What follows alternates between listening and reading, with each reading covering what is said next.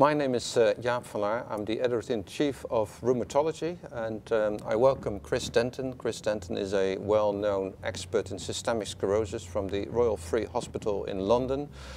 Chris, you were involved in a recent paper published in Rheumatology as a co-author on 22 points to consider in scleroderma clinical trials. Now, we don't have time to go through 22 points, but I'm sure you can highlight the key points discussed in this paper. Thank you, Jaap. And yes, I think this is an important paper because it really updates clinical trial guidelines that were published many years ago for systemic sclerosis. And why that update is needed is that I think we're in an era where we better appreciate the complexity of systemic sclerosis. It's very unlikely you can have a trial template that will address all aspects of the disease, and it's a heterogeneous disease, and you need to think about your target population. So these are the key points that come from the 22 points to consider, but reassuringly the most important points are that you need prospective randomized studies with a placebo control, ideally, to really confidently demonstrate treatment effect. And I think that we hope this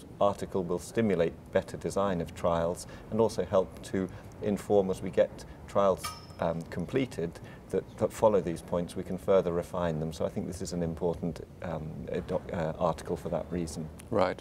Now, just in operational points, is this something that needs to be going through ACR or EULAR or BSR committees, or is this just a kind of academic consensus paper? So, in fact, it was a process that very much followed the EULAR process for developing points to consider, and so I'm also very pleased that we've published it in Rheumatology because it really, I think, conforms to a very high standard, and it was an expert-driven process, 13 experts in systemic sclerosis trials using a Delphi approach, but also involving patient feedback and methodological expertise, so that we really feel that we've got evidence-based and also expert opinion-based guidelines now and points to consider on how to perform the best type of systemic sclerosis trials. Right. So I think it is a very timely publication. We have seen many more trials coming through in recent months.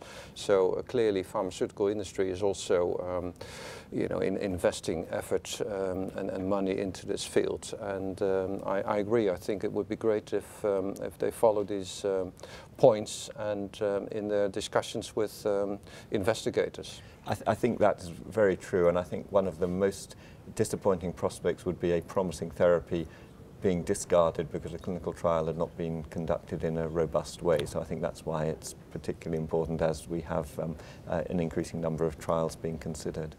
Right, so good news.